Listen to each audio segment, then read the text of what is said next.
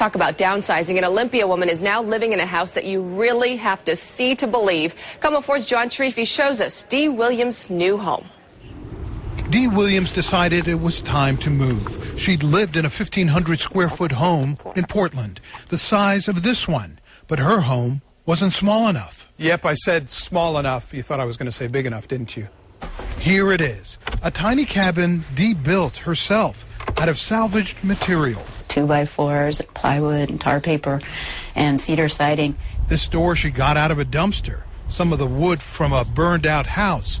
Dee's new tiny home sits in her friend's backyard in Olympia. It's 84 square feet, so roughly the size of a parking spot. Actually smaller than a parking spot.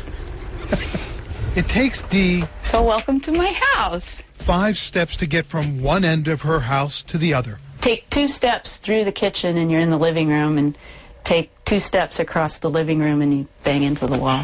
Think if we didn't like each other right now. It's like being on a bus, isn't it? 2 solar panels pump in the electricity. This tiny propane tank outside allows her to cook in her $10,000 home on wheels. Doesn't that look sexy? Do people think you're crazy? My friends definitely thought, they had some questions for me, some concern.